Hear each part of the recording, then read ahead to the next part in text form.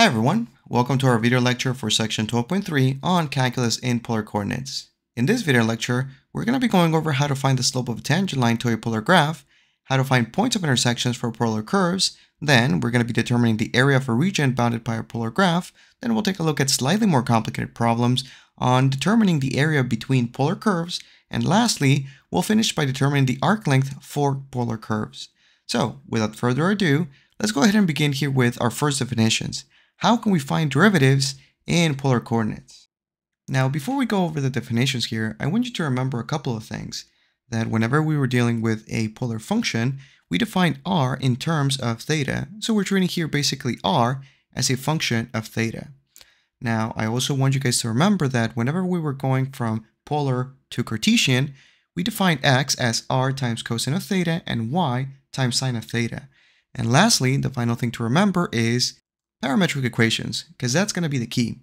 Alright, so to find a tangent line to a polar curve r equals to f of theta, we will be treating theta as a parameter. Now, since we know that x is the same thing as r cosine theta and y the same thing as r sine theta, well, we can also treat x here as some function of theta times cosine theta and y as some function of theta times sine of theta. Although, a lot of the times, I'm just going to keep on using r. Now, if this holds true, then the derivative dy dx will be the following: dy d theta over dx d theta. Now, where are we getting this equation? Well, recall that in section 12.1, we defined dy dx as dy dt over dx dt, where the y and the x were functions of the parameter t. And again, this could be proved with the chain rule. Alright, so with this in mind, let's go back to our equations in polar. Since we know that y and x are functions of theta, then when we're taking the derivative here, we will need the product rule. And that's how we're going to be obtaining this formula here. Starting with the function y, again, it's a function of theta, and r being also a function of theta, then the product rule says that, okay, it's going to be the derivative of the first, so that's how we have the dr d theta, times the second function sine theta, plus now the first function times the derivative of the second function, and the derivative of sine theta is cosine theta. So that's how we obtain our numerator. Now for the denominator, it's going to be the same thing. We have dx d theta. Well, x here is a function of theta, where the r and, well, the angle cosine is a function of theta. So it's going to be the derivative of the first function, dr d theta, times the second function, minus the first function times the derivative of the second. Sorry, plus the derivative of the second. But in this case, we're dealing with a cosine, and the derivative of cosine is a negative sine. So that's how we obtain our denominator here. So this formula here, guys, I would recommend you guys memorize it. Although you don't really have to, you can just go ahead and simply remember that dy d theta over dx d theta, and then just go ahead and use the product rule to obtain the formula. It can save time if you memorize it, but you don't have to. Alrighty, so let's go ahead and put these formulas in action. Let's go ahead and begin with example 1 here, where we have the following. Let r equals to 2 times 1 minus sine theta, defined here only when theta is greater than or equal to 0 and less than or equal to 2 pi. Okay, so for this one here, I want you to begin by sketching the graph on our calculator just to get a sense of what it is. Now, if you remember plotting some polar coordinates or some functions in polar, you might be already a little bit familiar with what this function is going to be, but if not, that's okay. We have our calculator here. Okay, so here I have my calculator. Now, before I start using it, I got to make sure that in mode, it is indeed marked in polar so I can graph it. So making sure now that it's in polar, I'm just going to go to y equals 2, and our function is going to be 2 times 1 minus sine theta. There we go. So when I graph it here, okay, so it looks like we have a cardioid. Now, I don't like the window scaling too much, so I'm just going to click here on zoom, click on zoom fit, all the way down to essentially the 0 option. There we go, zoom fit. There we go. Much better looking cardioid here. Alright, now in this one here, I'm not going to ask you to sketch the graph in paper, but I do want you guys to be familiar with the type of shapes they were getting. Okay, now the first thing that I want to do here is express both the x and the y variables as functions of theta. So let's go ahead and begin with the x here. Now we know that x is the same thing as r cosine theta, so now I'm just going to go ahead and plug in the r. So we're going to get 2 minus 2 sine theta times cosine theta. Now notice here that I distributed 2. Alright, so simplifying this a little bit more, we're going to get x is the same thing as 2 cosine theta minus 2 sine theta cosine theta. Now at this point you might be remembering, or you might be recognizing that if we have 2 sine theta cosine theta, we could rewrite this one here as sine of 2 theta. Now, will I ask you guys to do this? It depends on the problem. Some problems could be simplified if you remember your trig identities, but for this one here, I don't think it's going to matter too much. So I'll just leave it as 2 cosine theta minus 2 sine theta cosine theta. Alright, now taking a look at the y, we know that the y variable is the same thing as r times sine theta. So this is going to give us now 2 minus 2 sine theta times sine theta, which can simplify to 2 sine theta minus 2 sine squared theta. Alrighty, so now let's go ahead and take a look at the next part. Now for the next part, now we actually want to figure out, okay, well, what is going to be dy d theta and what will be dx d theta. So let's go ahead and begin here with our dy d theta. Now at this point, what we can do is just go ahead and take a look at our y functions in terms of theta and then find the derivative. Doing this is going to give us, let's see, so 2 sine theta, the derivative should be 2 cosine theta minus the derivative of 2 sine squared theta, which should give us here a 4 times sine theta cosine theta. Okay, now perfect. Now for our dx d theta, taking the derivative of x with respect to theta, we should be getting, now the derivative of cosine is a negative sign, so we should be getting a negative 2 sine theta minus, now at this point here we can decide, we can either take the derivative of 2 sine theta cosine theta, which will require us to use a product rule, or alternatively, we could use a trig identity that, oh, well, 2 sine theta cosine theta was the same thing as sine 2 theta, and I'm going to take the derivative of that because that seems easier. So the derivative of sine of 2 theta is going to be a negative, well, the negative is included, so it's going to be now a cosine of 2 theta times 2. Okay, perfect. Now, before I go ahead and use these derivatives to figure out dy dx, I want to remind you again that I use this approach right now where we've first identified, okay, what was the y and the x in terms of theta, and then took the derivative directly. However, if you choose to go ahead and use the formulas that we described above here, where dy d theta was the same thing as dr d theta times sine theta plus r cosine theta, if we use that approach, I'll show you what I got here. So I got these equations here for dy d theta and dx d theta. Now notice here, it was a longer process, so whenever you can, I do encourage you guys to just go ahead and rewrite the variables in terms of theta, and then take the derivative rather than simply using the formula. Because, well, it's a little bit longer because you do need to simplify a couple more things. But the end result here is the same. Our dy d theta, right here, is the same thing as 2 times cosine of theta minus 2 sine theta cosine theta. And the dx d theta is the same thing as 2 times sine squared minus cosine squared minus sine theta, but the sine squared theta minus cosine squared theta is the same thing as a negative cosine of 2 theta, which is exactly what we got here.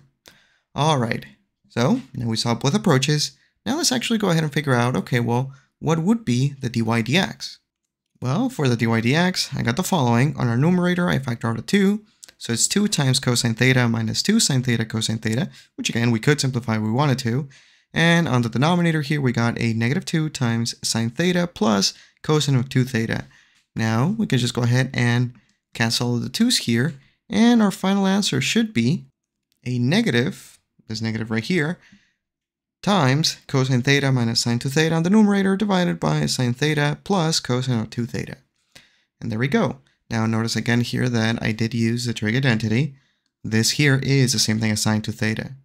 Alright, so now that we have an equation for the slope, dy dx here, let's see if we can write down the equation for the tangent line to the curve when theta is equals to pi. Alright, so now remember, since we're going to be writing here an equation for the tangent line, we know that the equation for a line is the same thing as y minus y1 is equals to m times x minus x1. Or alternatively, if we're going to be using function notation, then we're going to have f of x minus f of x1 is equals to f prime at x1 times x minus x1. Now at this point, we have everything that we need. Now, it might not seem like it, but we do. So we know that we're looking for a tangent line to the curve at theta is equals to pi. So if we know that theta is equals to pi, we can go ahead and figure out, okay, what will be the corresponding x and y value when theta is equals to pi. And I'm going to go ahead and begin here with the x1, which is equals to our x function as a function of theta evaluated at pi, which should give us here a 2 cosine of pi minus 2 sine of 2 pi. But the sine of 2 pi is 0, so we just have a 2 times cosine of pi, but the cosine of pi is -1, so we should just be getting a -2. Now for our y1, which again is just the y function evaluated at the y function is a function of theta evaluated at pi. So let's just put here y of pi, and this one here is going to be equals to 2 times sine of pi minus 2 sine squared of pi, which is just a 0. Alright, so here's our x1 and our y1. Now all that we need to figure out is, okay, well, what is the derivative evaluated at x1? Now the thing is though that we don't really know the derivative as a function of x, but we do know the derivative as a function of theta. So I'll just put here that the derivative is just going to be the same thing as our dy dx evaluated at theta equals to pi. So I'll do this here. So it's going to be a negative times the cosine of pi minus sine of 2 pi over sine of pi plus cosine of 2 pi. Alright, so we're going to have here a negative. Now the cosine of pi is a -1. Sine of 2 pi is 0. Divided by sine of pi, which is 0. Put here 0. Plus cosine of 2 pi, which is now 1. Alright, so it seems like our derivative evaluated at pi is simply equals to just 1. Alright, so now we have everything that we need. Now putting everything together, we're going to have y minus our y1, which was 0, is equals to our slope, which was 1, times x minus a -2, which gives us simply y equals to x plus 2. And there we go. Now we figure out, okay, the tangent line, or the equation for the tangent line at theta equals to pi is the line x plus 2. Alright, now for part F, we're being asked to find out, okay, well, are there any points for vertical tangency? Now, what does it mean to have vertical tangency? Well, remember, vertical tangency, it just means that your slope is undefined. Now, for a particular derivative function, this one here could only be undefined when the denominator is 0. So let's go ahead and take a look at our denominator and set it equal to 0 to see what we get. So in our problem, our denominator was the sine of theta plus the cosine of 2 theta, and we're setting this one here equal to 0. And I'll just put here denominator equal to 0 whenever the derivative is undefined. Alright, so we're setting our denominator equal to 0 here, but we ran into a little bit of a problem because, well, now we're essentially solving a trigonometric equation, but when we're solving trigonometric equations, if we can't, we do want to have the equations in terms of the same trig function. Right now I have a sine theta and a cosine of 2 theta. So what I'll do for this one here is I'm going to go ahead and use a trig identity because I know that the cosine of 2 theta is the same thing as 1 minus 2 sine squared theta. Now what if we don't remember these identities? Well, now if you don't remember the identities, then I would consider this one here a drawback of what we did before of first taking our x and y functions and rewriting them in terms of theta to take the derivative. If we went ahead and do this, well, I guess it won't necessarily be a drawback, but using the identities would have been a drawback because you could have also just taken the derivative of x, but instead of writing the 2 sine theta cosine theta here as sine 2 theta, you could have used instead the product rule. If you did the product rule, we would have gotten this expression that I've got here using the longer approach, the sine squared minus cosine squared minus sine theta. Could have used that, and unfortunately though, it wouldn't have been as easy, because then if you use the sine squared theta minus cosine squared theta, if you want to go ahead and set this equation here equal to 0, you still have a cosine squared, which you would still need to use the Pythagorean identity to rewrite it in terms of sine squared. So for this one here, guys, since this is the last topic and on the last exam, I will be providing you guys a cheat sheet with some of the most common trigonometric identities so you can use them to have them at your disposal to simplify your math here. Alright, so I'm just going to go ahead and keep on using the 1 minus 2 sine squared theta, because this one here is, again, an identity that will save us a ton of work here. Not a ton of work, but it will save us some work. Alright, so let's see. What do we get then if we substitute in the 1 minus 2 sine squared theta for the cosine of 2 theta? Well, this is going to give us then a sine theta plus 1 minus 2 sine squared theta, which I'll go ahead and simplify here, or rewrite so that I'll put it equal to 0. Then I'm going to go ahead and rewrite it because I don't like having a negative for the sine squared. So this one here is going to be a 2 sine squared theta minus sine theta minus 1. Now, lucky for us, this one here could be factored. If we factor this one, we're going to get a 2 sine theta plus 1 times sine theta minus 1 equal to 0. Alrighty, now at this point here, we can just go ahead and set each individual factor equal to 0. And this is going to give us the following. Now, let me just continue rearranging this one here a little bit more. There we go. So for the first factor, I'll put this one here in. This one is going to be 2 sine theta plus 1 is equal to 0. And the other factor here, sine of theta minus 1 equal to 0. Solving this one here, we're going to get sine theta is equals to 1. Now, since we said that our angles were restricted to be between 0 and 2 pi, the only value for theta that gives me a sine value of 1 is the pi over 2. Okay, so solving the other factor, we have sine of theta is equals to negative 1/2. And again, on the interval from 0 to 2 pi, the only values for theta that give us a sine value of negative 1/2 are 7 pi over 6 and 11 pi over 6. Now, at this point here, guys, I'm going to give you a warning. It might seem like we're done because we figure out what values of theta make the denominator equal to 0. And that is true. These values of theta make the denominator equal to 0. However, you have to be careful because what happens if the numerator is also 0 for any of these values? Well, something else is going to happen. Now, for this one here, I would just rather show you the graphs so you can see it visually. So let's go back to our calculator and our graph. Now for this one, I'm going to change the window a little bit. I'm going to say that my window, let's go for values of -4 and 4 for our x's. Our y's, let's go for a y min, let's go for -5. And for our y max, let's just go to 2 here. Okay. Now taking a look at the graph. All right, so let's see what's going to happen if I select a value for theta. And let's go for the 7 pi over 6 first. So I'm just going to go ahead and click on trace here. And I'll say, okay, well, what is the value of the function when pi or theta is 7 pi over 6? So let's see. All right, so you see here that at 7 pi over 6, if you picture a tangent line, it does seem to be vertical. So that's good. This one checks out. Now let's go ahead and click here on trace and see what happens now at the 11 pi over 6.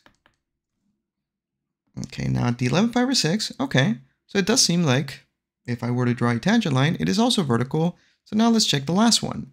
Now the last one here at pi over 2, click here on trace and select the pi over 2, click on enter.